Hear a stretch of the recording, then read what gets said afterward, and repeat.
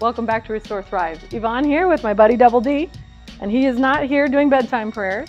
We're here to address another way for you to improve your thoracic mobility during the day in a really accessible way.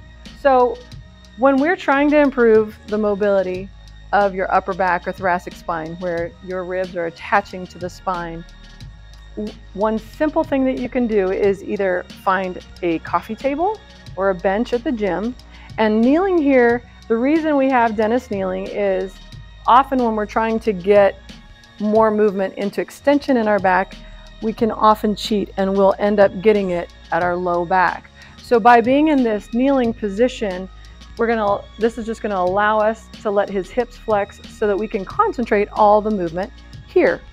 So what I'm gonna have Dennis do is simply place his forearms onto either the box or the bench. And what he's gonna do is bend those elbows up a little bit.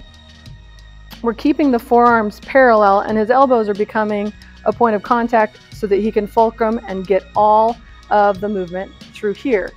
If you happen to have a PVC pipe, a broomstick, or anything at home that you can hold onto, I'm going to just place that in his hands so that he can maintain that spacing of his forearms. And what that's going to allow us to do is get a little bit of a stretch through the shoulders as well. Then Dennis is going to take a nice deep breath, and he's going to start to allow his chest to sink down towards the box as he sits back. And so what we're really looking at here is he's allowing his chest to drop down towards the floor.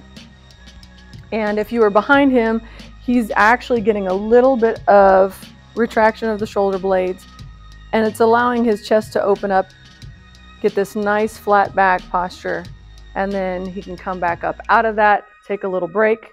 If he's gaining more mobility, he can work his knees back and sit more of his body weight in. Notice he's keeping his neck in a nice neutral position. He's not looking up and he's not looking down. Looking down will often cause the spine to round, and we're getting the opposite of what we're going for here. So if you find yourself arched a lot or slumped over your desk, this is a great way for you to stretch it out during the day. You could be sitting in your office chair and just roll the chair back as you're stretching. So again, it's a nice deep breath. And as you exhale, you're allowing the area right between your shoulder blades to sink down towards the floor, get that nice extension through your spine, and then come back up out of it. Usually I recommend that you spend 1 to 2 minutes just working through breath to get that to open up.